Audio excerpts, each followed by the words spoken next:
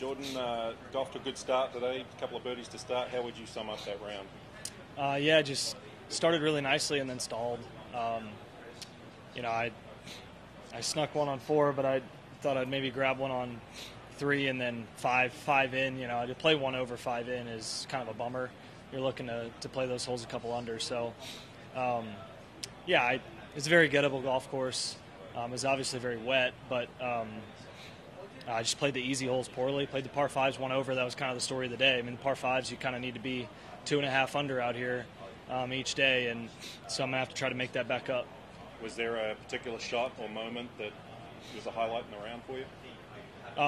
First hole, second shot, I hit a nice wedge in there that almost went in and tapped in. So, yeah, I didn't feel like I did anything great. I didn't do it. The only thing I didn't do really well was stroke it very well. So I'm going to spend some time after the round putting.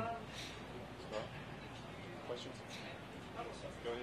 You feel like you're pretty well positioned, even though you didn't go real low? I mean, you've had experience out here, kind of trying to fight back from a little bit lower. How do you feel like where you're positioned?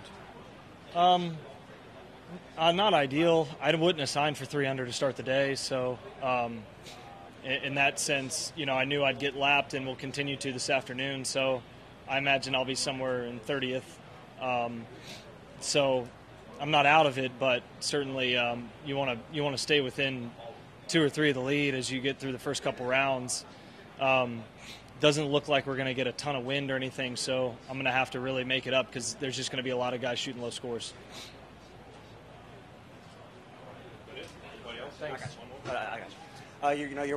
This is one of 2, PGA tournaments that are back home. What is it like, seeing the gallery follow you around and it supports you the way they do? Yeah, it was great. I mean, there's a few people here early, and then it started to build as we made the turn, and it was pretty cool. And I'm sure, it'll be pretty fun tomorrow, just being later in the day on a Friday. So, yeah, it was actually kind of quite calm this morning, and then started to build up, and